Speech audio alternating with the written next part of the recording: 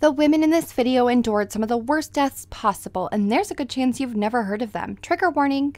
Can you imagine transcending from a youthful, healthy body into one that seems to have aged 40 years overnight? You haven't graduated out of your 20s yet, but your teeth begin rapidly falling out after wicked toothaches. Huge seeping ulcers plague your flesh. Each morning you wake up to a new deeply throbbing lesion while the others grow in size. They're sprouting inside of your mouth as well. The agony makes eating impossible. Your joints radiate with fire. Hardened lumps seem to have invaded them, making movement a miserable task. This began happening to dozens of once sprightly women. They all had one thing in common. They'd gone to work in a watch factory.